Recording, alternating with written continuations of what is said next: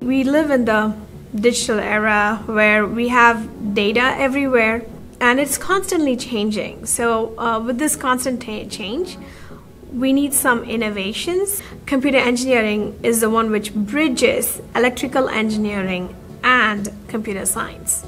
An electrical engineer will build the system, a computer science major will be thinking about the data, but here is a computer engineering trying to make those two connections together.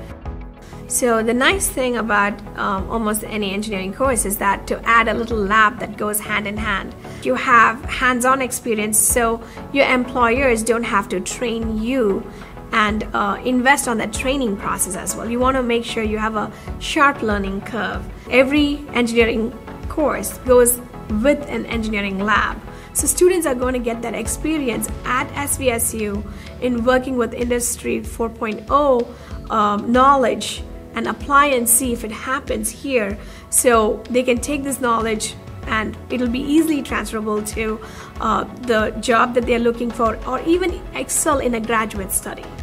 The nice thing about a computer engineer is that they can adapt to any field that is out there, because almost every field is emerging and has new technologies that's coming in, and they need some solutions to solve and to integrate existing systems.